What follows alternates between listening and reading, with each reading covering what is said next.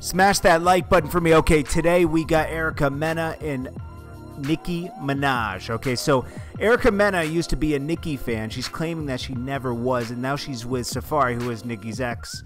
So obviously she's caping for Safari. Then we got 50 Cent and Young Buck. Young Buck seems like his career is over because now 50 Cent has shelved his whole career because he's biting the hand that fed him. Anyways, guys, let's get right into it. This is Jordan Tower JT News. Hit that subscribe button. Make sure you smash that like button. That's very important to smash it, and ding the bell over there next to the subscribe button so you get notified when I drop new news. Okay, let's get right into it. Let's get to the easy part.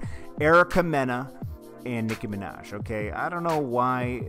Okay, so people brought up old tweets because Erica Mena was on Hot 97. I can't really play the clip, but she was talking about how I never really listened to Nicki's music like that. Like in the club, it's cool. She's cool, you know.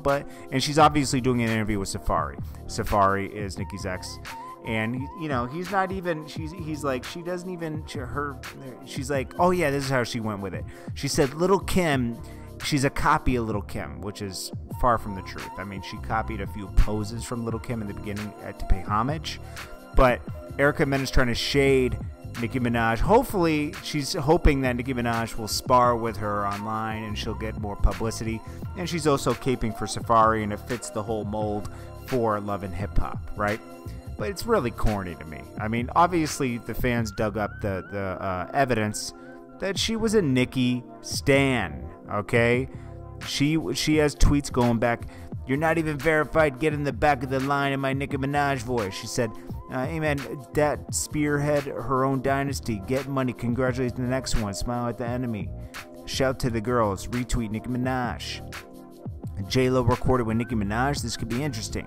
Hot, my girl, killed that literally good looks Nicki Minaj, having a great co-star in your Love music video. So she was a stan back in 2010 and forward, all the way to 2014 until she started, people who even cared who she was. I think she's really corny for this, okay? She's clout chasing, let's be honest. Okay, then we got Young Buck and 50 Cent. So Young Buck, he is going at 50 Cent. He's saying that 50 Cent's a coward and that he's going to jaw rule his career, okay? I mean, obviously that's not true. Something happened where Young Buck, it was right around Christmas too, when 50 Cent was buying a lot of vehicles. It seems like he was very jealous, and he said, I'm not getting my fair share. So he went against 50 Cent, and he wants his money. He said he wrote songs and everything, and he goes on a whole tangent about 50 Cent. 50 Cent goes back at him, of course, with the rumors about Young Buck. Now Young Buck wants off the label. Well, you don't beef with the head of the label. First of all, you got off the label in 2010 when you first beefed with them, 2009 and 10, and then you signed back like an idiot, you know. You understand what I'm saying? If we fight the battle like that, what you scared for, sucker? Line me up like Ja Rule. Ball for ball with me. Play that game. You scared? You want to do sucker shit.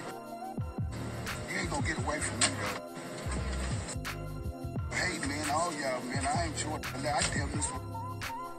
I've never 50 Cent. I mean, Young Buck's never been one to like really be in a battle and win, you know. So I don't know. You know, I like Young Buck's music. I think he's really talented. But this isn't the way to go to get off the label and be free. He probably would have let you go and be free if you had played nice, you know. But now, nah, you know, it's just not good.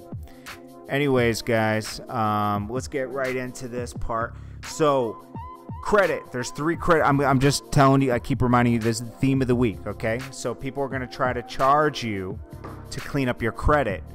But if you go to Equifax.com or Experian.com or TransUnion.com, you can clean your own credit. You just dispute the negative marks in your credit, and then you'll have good credit again. You know, you just get the negative marks off. You can do it yourself. Go to Credit Karma. You can do it there. It's free. All this stuff is free. It's free to clean your credit, okay?